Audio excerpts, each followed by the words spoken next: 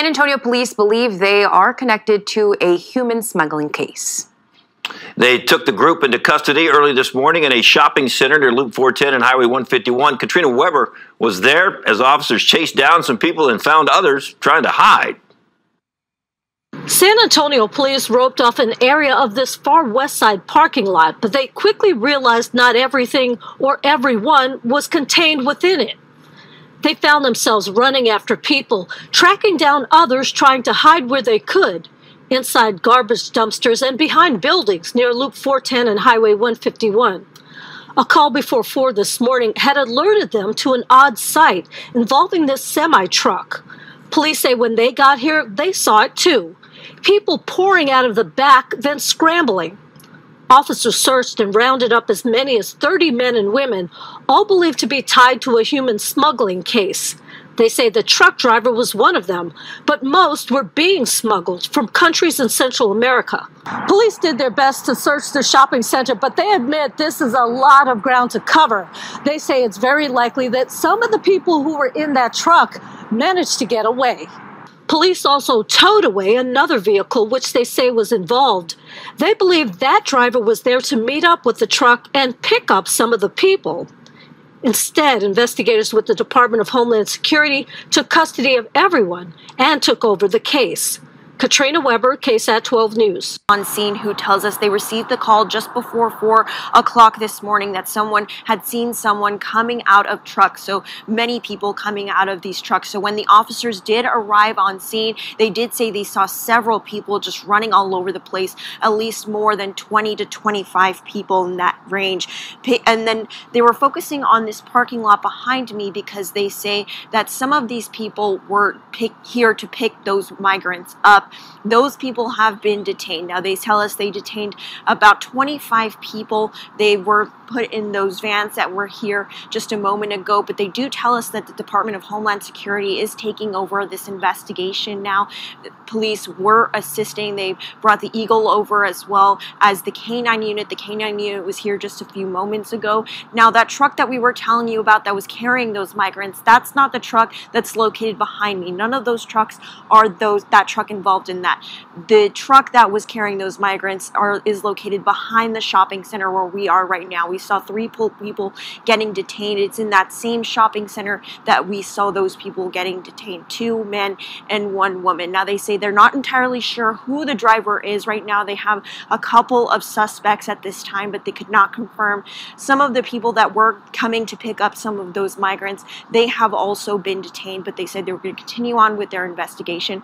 Fire department did arrive. They helped supply with those migrants some water and Gatorade as well. Some injuries were sustained, but as the sergeant on scene tells us, it was mostly just those police officers from running around.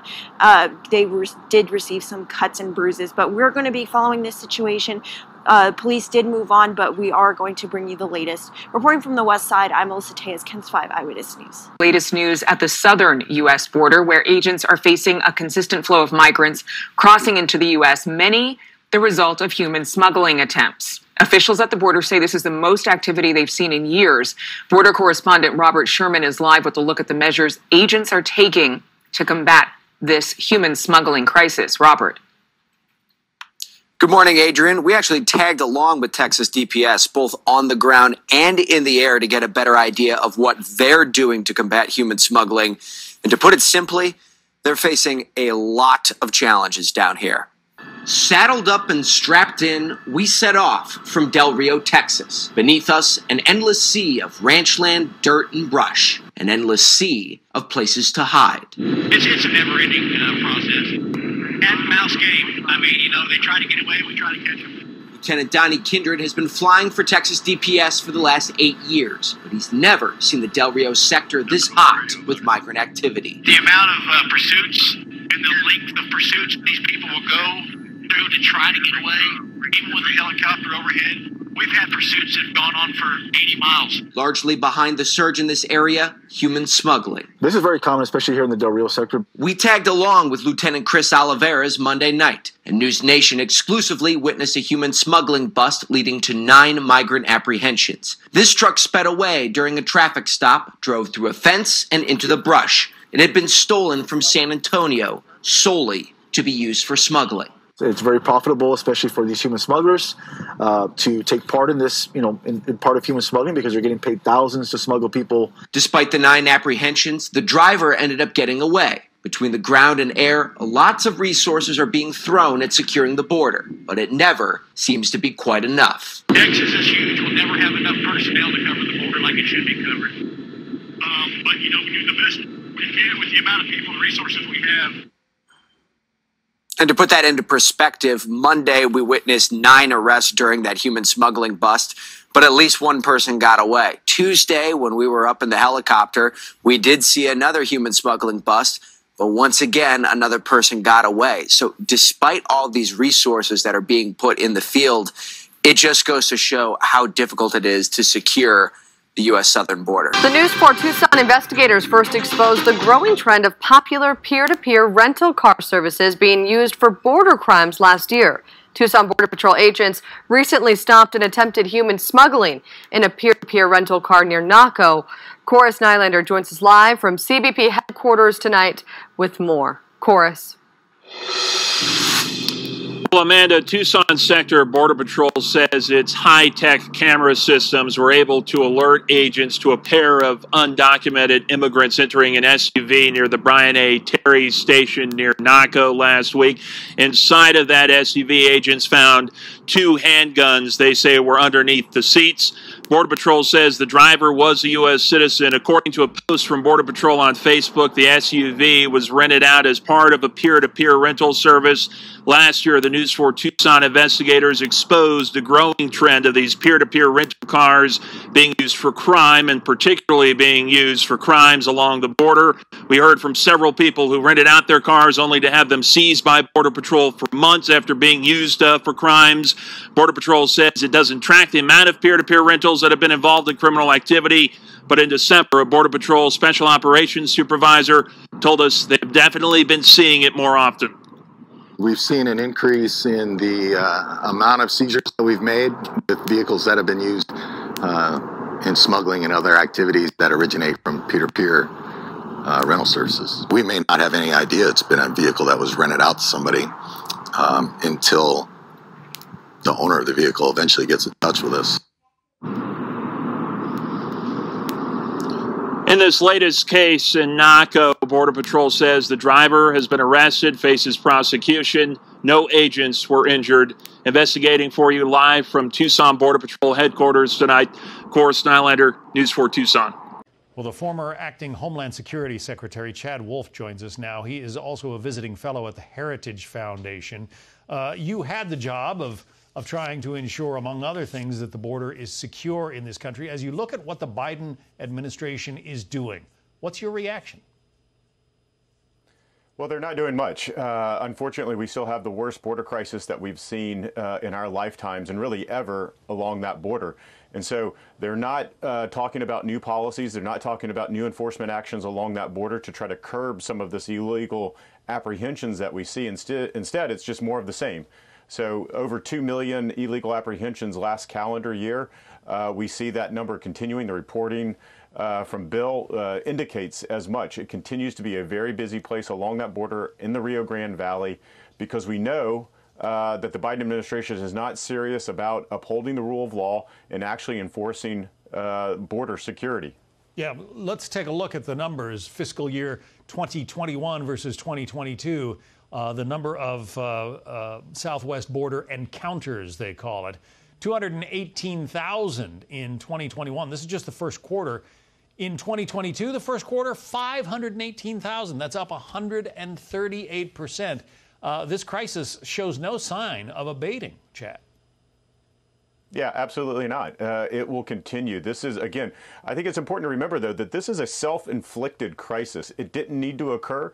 The border was under control at the end of the Trump administration. We had given them a playbook to continue some of those procedures and policies. They chose not to. And so they have created this crisis that we see over the last 12 months, but they don't seem to be interested in solving it. Every time we hear the DHS secretary talk, he talks about they have a plan and they're executing the plan.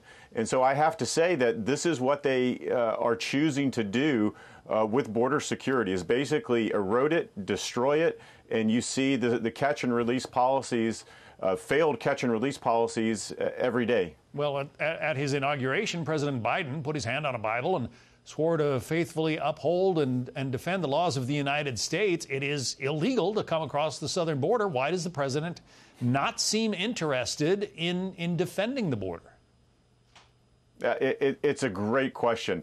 And I think, we see Border Patrol really at their wits' end.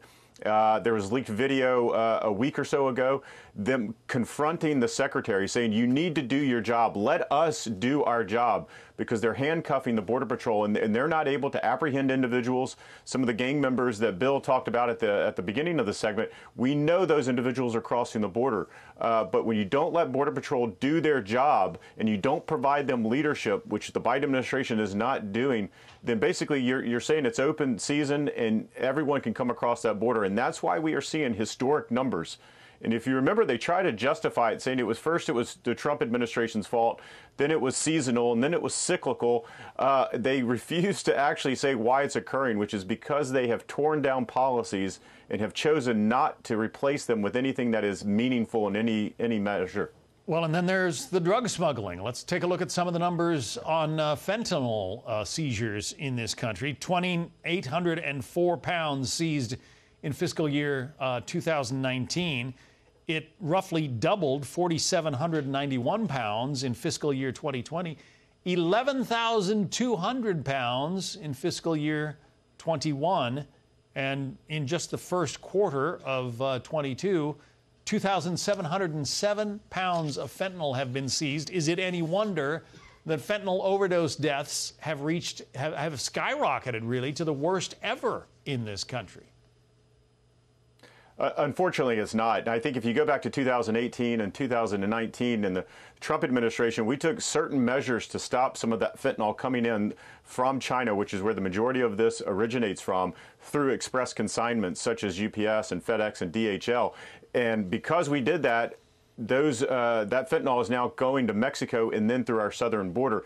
The Biden administration knows this, but what we see down there with the human smuggling is the cartels are making millions of dollars every day, and they're able to put those proceeds back into the illegal narcotics and smuggle more and more across that border every day, which is going into communities, killing Americans every day. And so when we talk about the border crisis, it's not just a crisis of individuals coming across, but it's also the illegal narcotics. The two are tied together. You can't talk about one without addressing the other. And again, this administration is not interested really in addressing either. Yeah, it would be good to see the president or maybe his vice president addressing the problem. Former acting DHS Secretary Chad Wolf, thanks very much. And pump millions of dollars into the local economy. But a News 6 investigation reveals they are also a critical highway for human trafficking and human smuggling. Investigator Eric Sandoval found out incidents are on the rise. We are right along I-75 here in Sumter County, and we found out this area ranks third when it comes to the number of human trafficking and human smuggling cases intercepted by Florida Highway Patrol troopers. And those are just the cases they know about. So we actively look for felonies, drugs, smugglers, and anyone committing felonies on the highway. But this trooper with FHP's Crime Interdiction Unit says he's really seeing an uptick in human trafficking and smuggling. I think we're seeing it a lot more because we're looking for it a lot more. We're not showing his face because he works undercover. We had a van from Texas bringing about 12 undocumented individuals into the county. They were ranged from 12 years old up to adults. They were being brought into Florida by a individual getting paid by whoever he works for to bring them into Florida. What were they being brought here for? That's what we don't know. He says that incident was the result of an educated hunch on a city street. But the problem is flowing from Florida's interstates. News 6 analyzed records covering the last 5 years, and we found out FHP troopers have intercepted 126 incidents statewide involving suspected human trafficking or smuggling. Half of those incidents happened along I-75, the longest stretch of interstate east of the Mississippi. 8 of them happened in Sumter County, many of them within the last 4 months alone. Troopers shared these pictures from those incidents showing the dark window tint that prompted them to pull the drivers over. Inside, they say they found passengers from Mexico, Guatemala, and Honduras, all of them suspected of being trafficked to South Florida, possibly to be put to work. It's definitely growing with more population, more construction, more jobs. There's a shortage like never before, so we believe it's going to get worse. Tomas Lares is the founder of United Abolitionists, a group that works to combat human trafficking in Central Florida. He says he fears a shortage of workers could mean more people being forced into slave labor. Now, the work is not maybe what they thought it was. The pay is not what they thought it was. They actually have to pay for rent and transportation and food and water. And so they even end up being in debt, which is debt bondage. Now, just last week, the U.S. Department of Justice announced it is getting involved to help get results and stop these traffickers. Part of their plan includes developing human trafficking task forces that would work right alongside local law enforcement. Their goal is more attention on the roadways and more training. We're going to be watching to see if it's enough. In Sumter County, Eric Sandoval getting results. News 6. For more on the crisis at our southern border, joining me now is former Border Patrol Chief Rodney Scott. He is a distinguished fellow at the Texas Public Policy Foundation. Chief Scott, thank you for taking time. You just heard Bill Malusian's great report down there in La Jolla, part of the RGV sector. You are all too well familiar with that. I actually want to show our viewers just how busy it's been. In the last 24 hours, sources with CBP giving me the actual numbers. In the RGV, 1,364 encounters, up 124%. In Del Rio, 1,235 encounters, 202%. In El Paso, just over 1,000, up 68%. Chief Scott, this has been going on every single day for more than a year. Your thoughts? Hey, thank you for having me on, Griff. You hit the nail on the head. About March 2021, the Secretary went on TV on all the talk shows and said they had a plan, they were acting on a plan, and the plan was successful and the border was secure. I've come to the conclusion this is their plan, to have the border open. You couldn't make all these decisions and have them be by accident. And it shows, Bill's report was great. It shows when agents are allowed to do their job, they're very effective and they will help keep real threats out of this country. But unfortunately, most of them right now are babysitting and processing. They're not out in the field. Miles of border are open and we have no idea what we're missing. And Chief, so you're actually saying you believe this could actually be intentional? I've avoided over the last year trying to speculate, but I cannot look at somebody like the Secretary of DHS and his experience and background and his knowledge, and then look at the decisions that he's making to maintain and to really create an open border and come up with any other conclusion that it's intentional. But I'll let your viewers decide for themselves. Just look at the evidence and the facts, not the words. Chief, I want to address one part of this story that's tragic, and that is the toll it has taken on the morale. Now you have uniform agents standing up to leadership. Yesterday on our air, your successor, Chief Raul Ortiz, was asked about that morale. Here's what he had to say. Take a listen.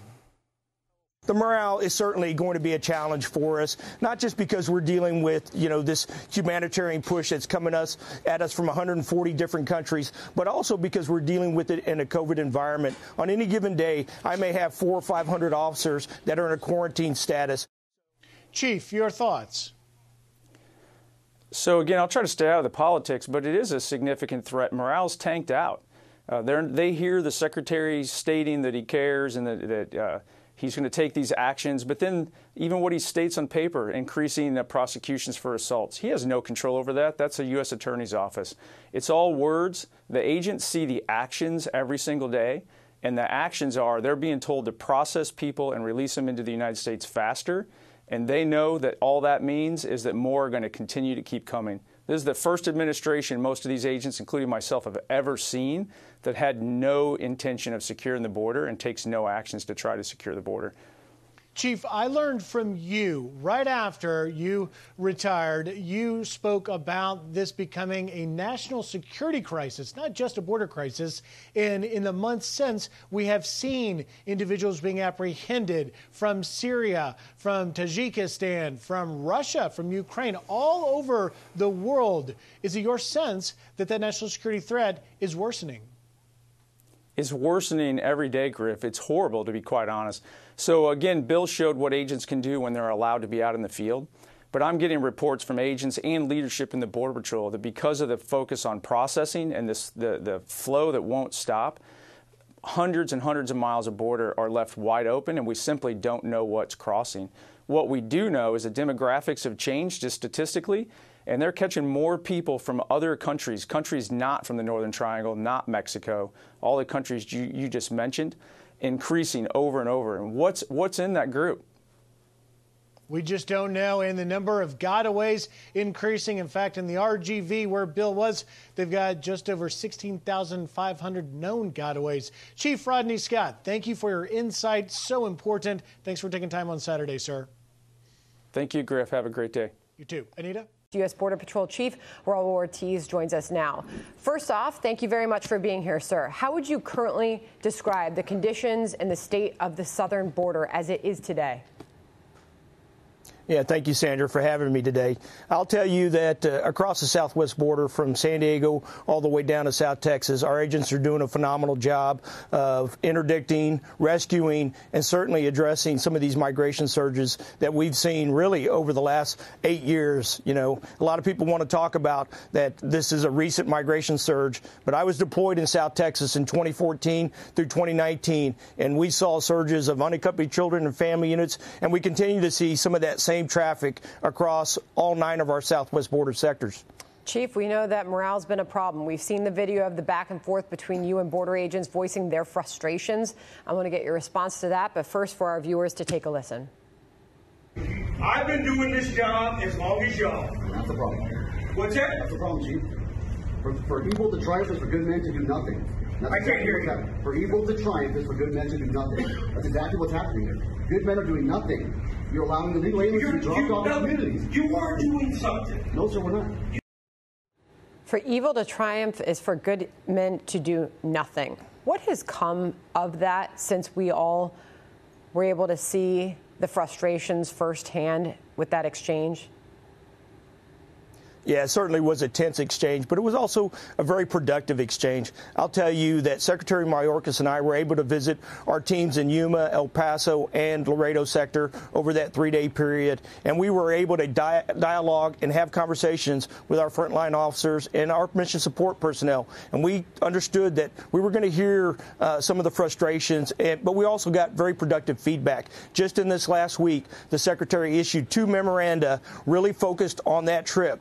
One centered around making sure that the Department of Justice prosecutes anybody who assaults our agents out there, and we've had 182 of those assaults. And the second one was making sure we got our processing coordinators into those processing centers so our Border Patrol agents could get back out on the front lines. And that was a big part of those frustrations, is those agents want to be able to get out there and do their job each and every day. Chief, I'm happy to hear you say some progress came out of that show of frustration there. How would you describe the morale today? Yes. So the morale is certainly going to be a challenge for us, not just because we're dealing with, this humanitarian push that's coming at us from 140 different countries, but also because we're dealing with it in a COVID environment. On any given day, I may have 400 or 500 officers that are in a quarantine status. So when a lot of departments and agencies out there are still managing in this office environment, my officers and agents are exposed out there to these migrant populations who were dealing with this in a pandemic. And so it really puts an extra strain on our workforce. This, over these last 2 years, I've lost 19 officers to COVID and 2 contractors. And as a whole, CBP has lost over 60 officers. So that really has put us in a difficult situation. But I do think that as an organization, we've shown tremendous resilience, and I'm awfully proud of the work that they're doing each and every day. I thank you very much, Chief, for joining us here. Appreciate your time. Appreciate your efforts. As a country, we say thank you for keeping us safe. Thank you. I appreciate it, Sandra. Thank you. All right.